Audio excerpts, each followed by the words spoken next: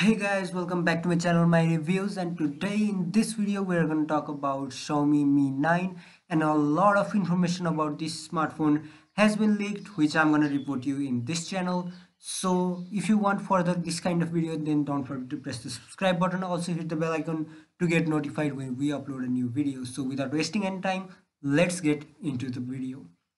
So various things such as the Henson photos of different variants have been leaked along with the specification and the release date. So I'm gonna show you the release date first, then followed by Henson images. And when I'm showing you the Henson images, I'll also be mentioning some of the key specification of the device. So without wasting any time, let's begin. So here in the first photo you can see it clearly that it is mentioning about the February 20th launch event here at the bottom. So other everything is mentioned in Chinese because it is going to be launched in China, where there are much of the Xiaomi fans. So now here are some of the hands-on photos of the device. First up of blue variant and secondly of the black variant. So now let me talk about some of the specs of the device.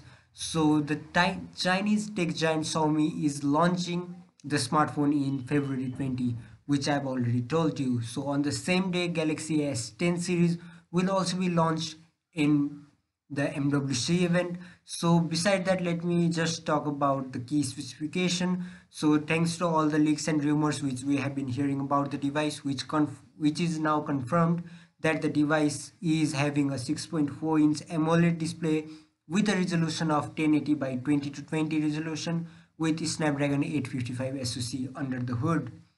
The device, when launched, will probably be one of the best looking smartphone of Xiaomi next to Xiaomi Mi 6, and also the device is expected to feature a triple rear camera, which is again confirmed by the hands-on images which I'm showing you in the screen right now. And the camera specification are as follows: 48 megapixel of primary sensor, 12 megapixel of secondary snapper, and a 3D ToF depth sensor. So this is all thing leaked about this smartphone. And also I'd like to mention that in this smartphone you are gonna have the 3.5 mm headphone jack, as well as the 32-watt fast charging support, Type-C port, which we obviously expect.